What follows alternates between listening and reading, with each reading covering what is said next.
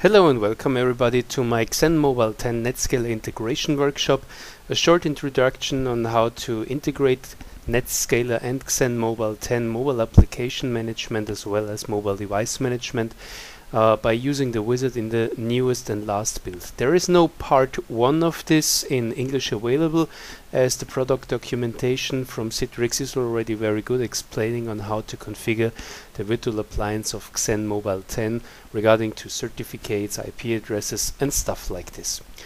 Okay, so let's start here now with our wizard on Netscaler. We're using XenMobile 10, so just click Get Started. First of all, it asks us, do we want Netscaler Gateway and XenMobile Server? Yes, we want. And for this we need an IP address as well as an FQDN for the Netscaler Gateway as well as for Mobile Device Management Server. So, by clicking on Continue, it will now lead us to the first question, our IP address. In my case, it's a DMZ environment and my demo lab. So this is .93, and let's give it a proper name, vServer underline and the fully qualified domain name of the machine, and you can see it's XenMobile MAM for mobile application management. The port 443 cannot be changed. Then let's choose a certificate. I already installed this before. Continue. Now it asks us for our Active Directory authentication. I also already used the existing one I have in there. Continue.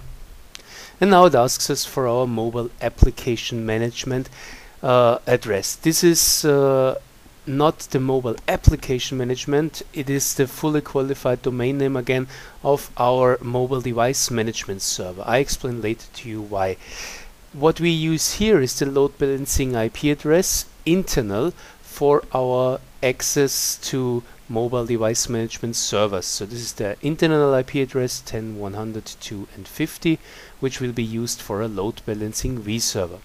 It then creates by using port 8443 the connection. So continue. There is a little mistake in the wizard, don't mention it, just click OK. And this is also SSL vServer, it asks us now to use a certificate. Okay, I also prepared for this case a certificate, just choose it, and then we need to continue this. This vServer is using SSL, and the difference now, it is asking us here for mobile device management IP address. So just enter this one. And after we confirmed this one, he now asks us for load balancing for the mobile device management server. And the difference I was talking about is, for this vServer we are creating now again with our DMZ IP address, is that this one is using an SSL tunnel. So here we won't have to provide a certificate. So let's give this one also a proper name, vServer, load balancing and the fully qualified domain name. Continue. I don't enter here a port number at the end, because as you can see here now, it will create two load balancing vServers, one with port 443 and one with port 8443 for the registration. So now we created already our vServers. So you can see a Netscaler gateway was created with our DMZ IP address, and a XenMobile load balancing vServer was created by using also our DMZ address. You can have a look at this in traffic management, load balancing and virtual servers. In here you can see now our XenMobile mobile application management vServer using SSL. This was the reason why we provided a certificate, and our two load balancing vServers by using SSL bridges. The XenMobile wizard creates an record, an DNS record, kind of DNS poisoning himself. You can see XenMobile address here, my lab address, is now redirected to the internal IP address. So as soon as the Netscaler here with the vServer will contact the fully qualified domain name, the external one, it will be then redirected to the internal IP. So let's have a look at what's configured here. In our secure ticket author, in our STA, you now see he is contacting the internal address. If there would not be this redirected, this would be red.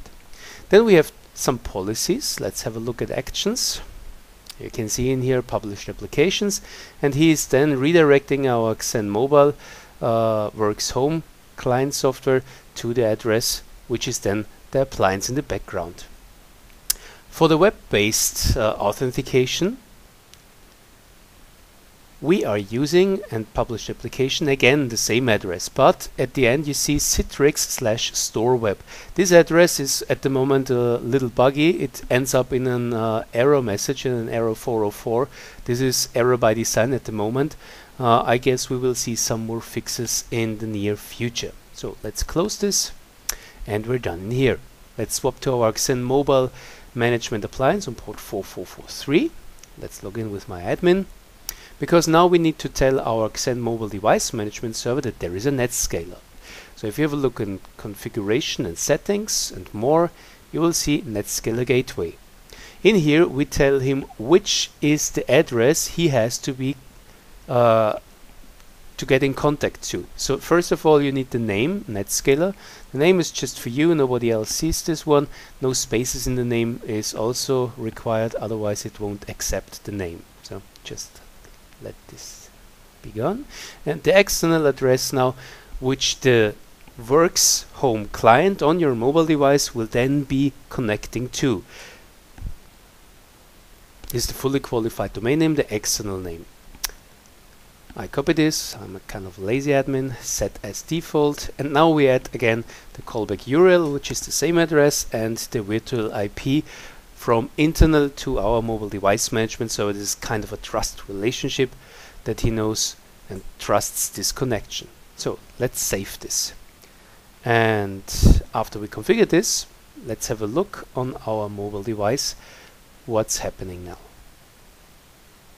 So just enter the fully qualified domain name. In my case it's XenMobile.gmirs, which is just my lab name. So this is only working with Wi-Fi connections. Register, yes.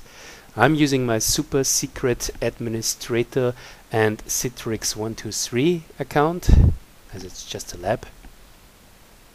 Confirm this. Now Works is contacting our mobile device management, which is now presenting the CA, our certificate authority. We trust now our certificate authority. Confirm. Now the device is going to be registered. For this it asks us to install the profile services, and then the iPhone is warning us that there will be a mobile device management service. Yes, trust. And by the way, this is usual for all the mobile device management solutions out there. This is not XenMobile specific. So, and after this, Works is now contacting our Netscaler, who is now also authenticating us and then forwarding our message to the load balancing vServer for mobile application management, which is now forwarding this to our server. Okay, so let's have a look at Store. There aren't any apps yet, but just to show you, connection is possible, and voila, we're in here. Thumbs up, everything done. So if I have a look in my dashboard, I now see MDM red because I have a jailbroken device just for demo purposes, and mobile application management running. This device can now be managed as well. Okay, what have we done? What's happening when I'm connecting? First of all, my mobile device with Works goes and contacts XenMobile.gmirs, which is my lab fully qualified domain name, to contact mobile device management.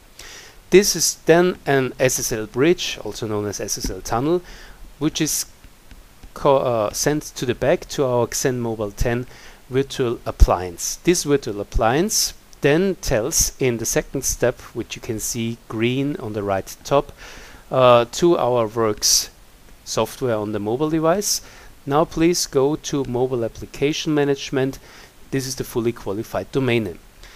As soon as it reaches this address on our Works will start and build up the connection on point 3, which you can see on the bottom, to XenMobile MAM.gmirs, which is our Netscaler, who is then checking the user credentials at Active Directory and then forwarding the traffic to our mobile application management load balancing vServer. The reason for the load balancing vServer is also that it has kind of checking, is this already a existing connection, is it a new connection or whatever, and then forwards the traffic to our virtual appliance again to the internal network. So this is all to say about for this quick and fast intro. If you need more information and want to get more knowledge about what is needed for sizing, what is needed for connection, how does it work with the certificates, I can only recommend you very strongly to attend the XenMobile training, which should be available very shortly. Otherwise, the Citrix support forums as well as the YouTube channel from me are a good help. Just ask your questions and I try to help you. Hope this video helps you a lot. Have a good day and thank you.